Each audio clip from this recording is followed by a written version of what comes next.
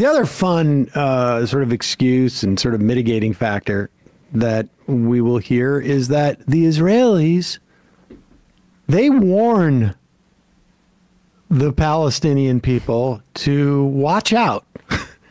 Now, and nobody else has ever done that in the history. Now, of course, that's not true. There are tons of examples throughout history where civilians have been warned that this area or that area may be hit, et cetera, et cetera.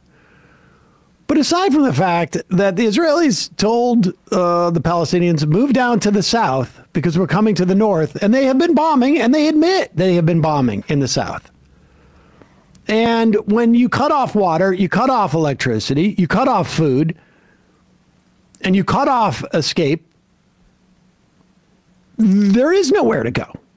But here is an example of why this sort of myth is propagated. And here's another way in which they do it. They release an actual video where they're sending warnings to Palestinians. Now, this would be hilarious if it wasn't so sick, in the sense that, A, there's no electricity in Gaza. They have supposedly, under pressure from the United States, resumed internet access in Gaza, but of course there's no electricity. So anything that was somehow found its way online would be consumed by a very small amount of people. But also, the idea that this is released in English. Exactly. For an audience. Now, there's no doubt that Palestinians, some percentage of them speak English. Some percentage of them, I would think even a higher percentage, speaks Hebrew. But this is put out in English because the audience for this is not in Palestine, not in Gaza. The audience for this is sitting in, I don't know, Tenafly, New Jersey, or in, wherever it is, Washington, D.C., or New York, Ann Arbor, wherever it is in the English-speaking world. This is the audience. This is a show. Attention, citizens of Gaza, listen carefully. This is an urgent military advisory from the Israel Defense Forces. For your immediate safety, we urge all residents of northern Gaza and Gaza City to temporarily relocate south. Let me repeat.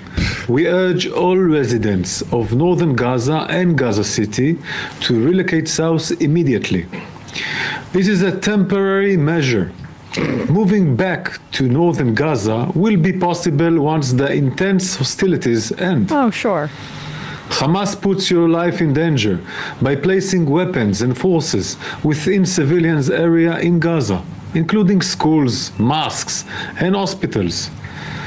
The impending IDF operation is set to neutralize these threats of Hamas with precision and intensity.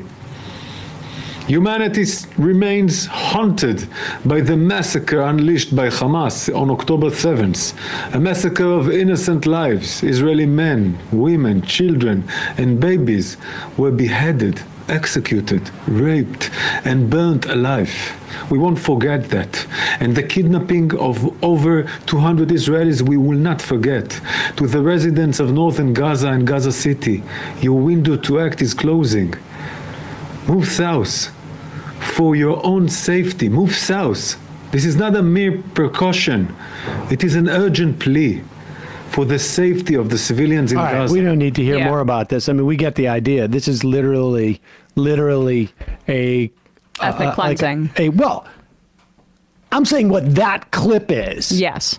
Is an advertisement basically put out by the Israeli government for the sake of public opinion around the world. And they've been doing that. They put out some AI image of Voldemort and said, and I don't even know what the purpose of it was, but the caption from @Israel, the official account, was, Hamas equals ISIS. And I saw people saying, why do they keep saying this? Hamas equals ISIS, Hamas equals ISIS. It's another effort at propaganda to get Western English-speaking audiences, particularly the US, also the UK, other governments in North America and Europe that support Israel, for the domestic audiences there to be fearful, like Hamas is coming for me. Because ISIS has global jihadist goals, right? Hamas has goals that are obviously bloodthirsty in the way that they massacred those Israeli civilians, but they are regional goals. What the Israeli government is trying to do, and also with the beheading babies thing, which I feel we still have not gotten independent confirmation over, but putting that aside for a second, is evoke that imagery of ISIS for a Western audience to say, like, they're coming on your doorstep. It's coming for you. It's coming for you. Keep funding us. Keep supporting us. Don't listen to what everybody's saying about the atrocities. Don't read the stories of the pediatricians in the New York Times about what the conditions are like here. Continue to fund our efforts, our crimes. Continue to do so. That's what that is for. I can guarantee you that video will be used in some argument that someone's having as an excuse. It's like, this is what Israel does. They give them warnings. I've had that freaking argument. In a language that is probably not widely spoken by the people who are going to see it, in a medium which is almost impossible to access at this point by the people who it's intended to be, supposedly. I mean, it's just sheer theater. That's it. Period. End of story. That's just sheer theater.